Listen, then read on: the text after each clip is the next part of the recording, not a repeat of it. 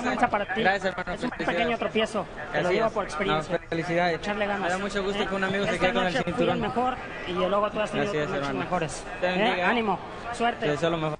Cuida a su familia. Gracias. Está bien. What did you just say to Jhonny? I told him that I congratulated him first and most, and I'm happy, that the friend was the one that, kept the title. That was it, he won today and he was the best. This is the first time you've been defeated in your professional career. A very, very difficult circumstance for you to be knocked out in the first round. How are you handling this? I'm good. I'm not letting it get to me so far.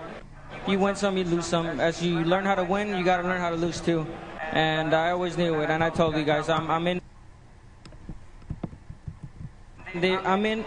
this sport not to go and carry a terrific, outstanding record of undefeated. No, I want to fight stand. If I could get a rematch, right? Know what how you got caught the first knockdown here? I don't remember pretty much. You probably caught me with the overhand left, yeah.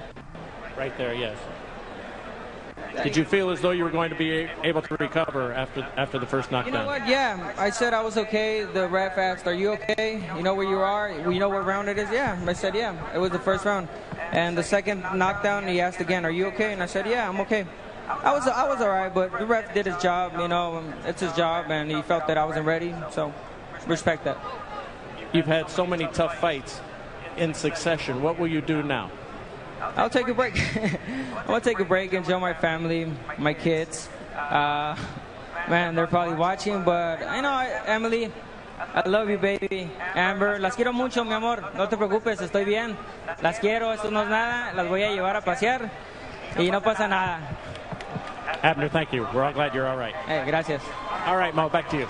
All right, Jim, echo the sentiments. Glad to see he's okay and taking the loss like a champion. He never claimed that he wanted to retire undefeated, taking on the best of the best. And tonight it was Jhonny proving to be Speedy Gonzalez, making short work of Abner Martes in recapturing the WBC 126-pound championship.